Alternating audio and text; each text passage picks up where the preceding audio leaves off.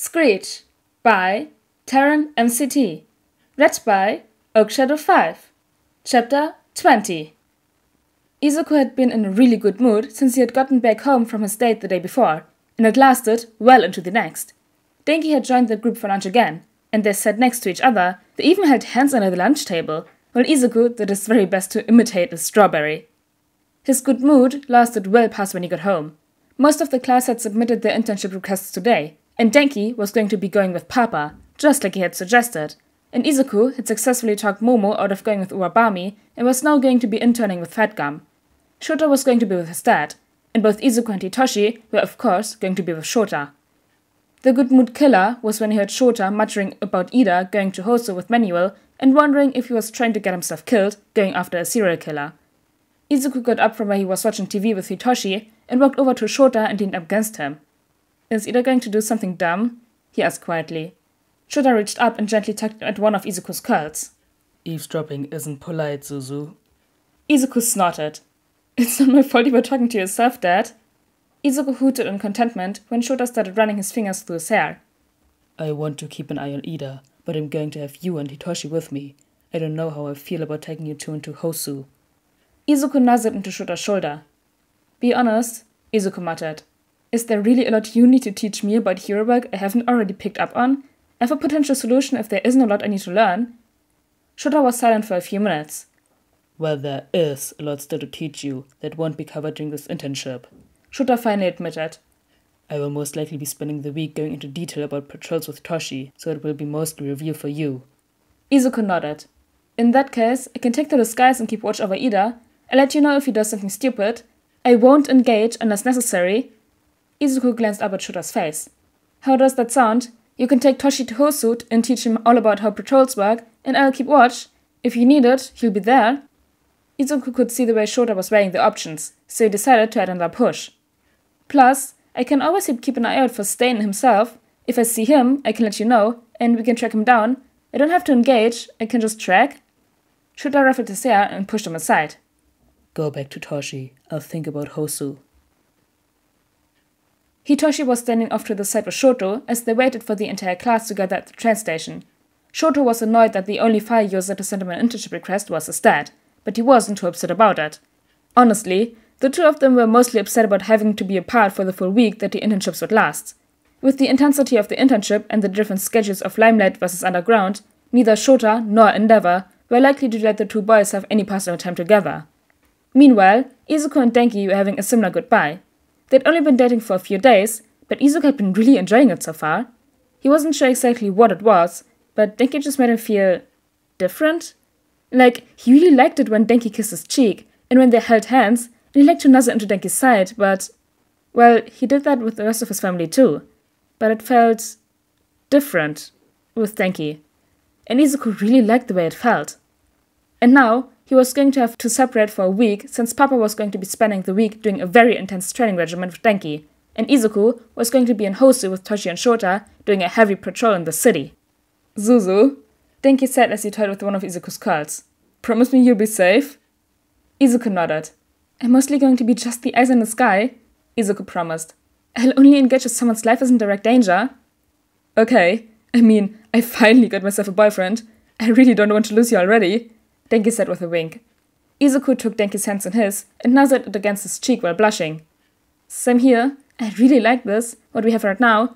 And don't worry, I was a vigilante for years. I know how to stay safe." Denki snorted. "You know staying safe is the exact opposite of vigilantism, right?" "You sound like Shota," Izuku giggled. "I swear, Denki, I'll be back in one piece at the end of this week, but you have to promise me you won't let yourself get distracted worrying about me, and learn everything Zashi has to teach you, okay?" "I promise, Zuzu. I'll have a lot more control over my quirk when I get back home. Oh, there's this rom-com that just came out. When internships are over, let's go catch a movie together? And maybe dinner afterwards?" Izuku nodded. "Yeah, I'd like that." Once everyone had arrived at the station, Shota made sure everyone had their costume cases, were told to be on their best behaviors, and then told they would have a month of detention if he heard they were less than perfect while with their mentors. After Shota was sure everyone knew he was serious, he made sure Hitoshi, Izuku, and Ida followed him to the train to Hosu. Denki didn't get on a train. He didn't need to. Mike Sensei said the facilities at his agency would be the best if he was working with a sound or voice-based quirk, but as Denki's quirk wasn't sound or voice-based, they would be working primarily at the UA facilities. Denki was sure that Izu would never steer him wrong, so he was trusting that Mike Sensei really was the best person to go to, and that his suggestion wasn't just because Mike Sensei was a second dad. And man, what a trip that was to find out. He had known that Aizawa Sensei was the hero he was living with, and that Hitoshi was his brother, so by default, that Aizawa Sensei was Hitoshi's dad. But never in a million years would Denki have ever thought that Mike Sensei was married to Aizawa Sensei. But it kinda sorta made sense. Kaminari, glad you made it! Mike Sensei called out to him, startling Denki out of his thoughts. I'm really glad you picked me, honestly.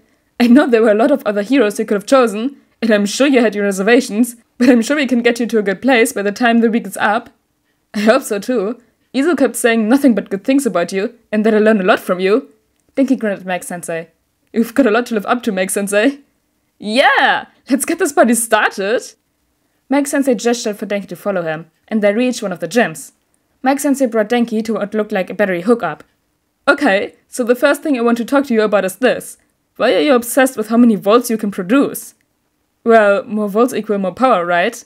Denki answered hesitantly. That's what my quirk counselor said anyways. Mike Sensei pinched the bridge of his nose in a manner very similar to Aizawa Sensei, and Denki wasn't sure who got the habit from who. So, I need to get Nezu to investigate a quirk counselor for incompetence, huh? Okay, he muttered. Louder, he said. No, volts are going to be pretty useless to you. They don't actually measure power, but rather the difference in charge that converts electrical energy to move from one place to another. Basically, it's a measure of how far electricity can go, as well as its likelihood to arc. As you are not a power line, and arcing is generally a bad thing for you, as it sends your electricity into the ground, where it is essentially wasted, you don't need to have a particularly high voltage. You would actually benefit from having a far lower one. Denki's eyes were as wide as saucers. That's totally not what I've been taught. Yeah, that seems a bit obvious now. Mike Sensei winced. I'm going to be giving you a few books on electricity that I want you to read, but you can do that after training is done for the day. Think of it as a bit of supplementary reading for what we're going to be going over this week. Denki nodded, not quite happy about having to do some extra reading, but okay with it if it'll help him be a better hero. Okay, now continuing with the problem of how many volts you use, the 1 million volts you use in your indiscriminate shock is overkill. Like, most power outlets use 240, and some countries even have that as too high of an arcing risk and use 120 volts as the standards. And have you ever seen what an average power line can do to a person? Spoiler, it's not pretty. So do us all a favor, don't use that million plus voltage thing again, you dig? Yeah, Denki whispered. Should I be writing this all down? Nah, it'll all be in the books I give you, with a lot more detail. Mike Sensei put his hand on Denki's head. One of the main things I want to work on with you this week is minimizing your arcing. Yes, it looks super flashy, the media will love it, and you will be a walking fire hazard. Please, please, please, do not become a walking fire hazard. The only time I want to see you arcing is when you are just about to touch something with your new gloves. It won't look as cool, but it will be so much safer to other people, and it will reduce the casualties and potential property damage.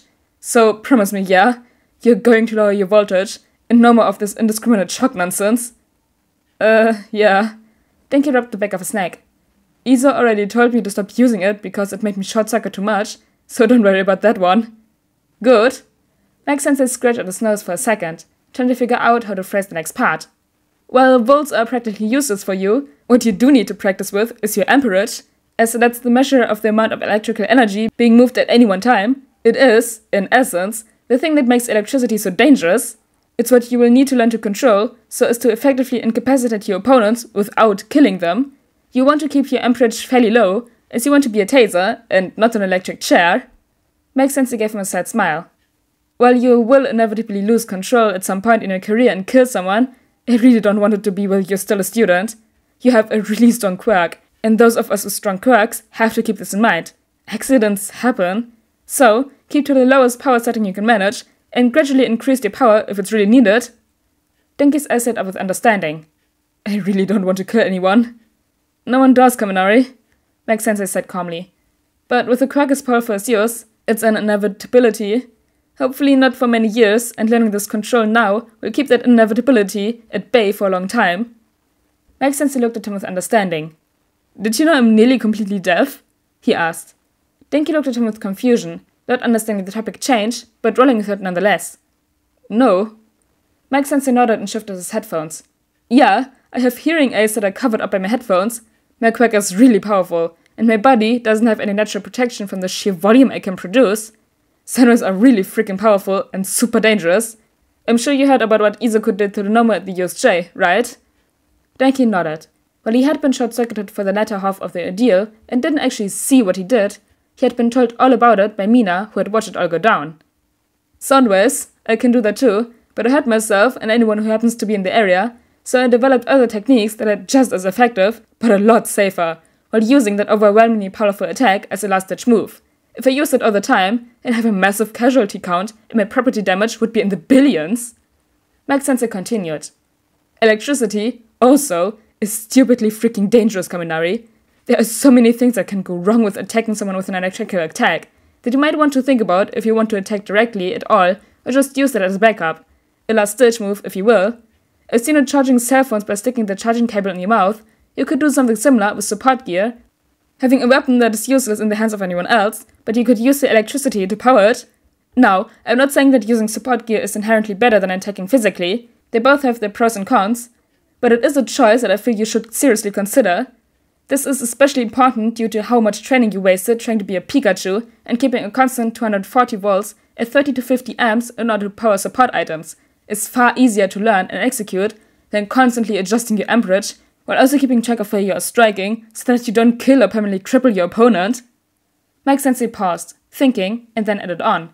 Though, on the other hand, support items can break and that could be really bad in the middle of a fight, but that's why I'm going to make sure you can use a quack safely, so if you decide to go the route of support gear, you'll be able to continue fighting if your gear breaks. Mike-sensei clapped his hands. So, are you ready for some hands-on stuff now? Denki grinned brightly and nodded. He was really freaking glad he listened to Izuku and went present Mike. This man knew what he was talking about.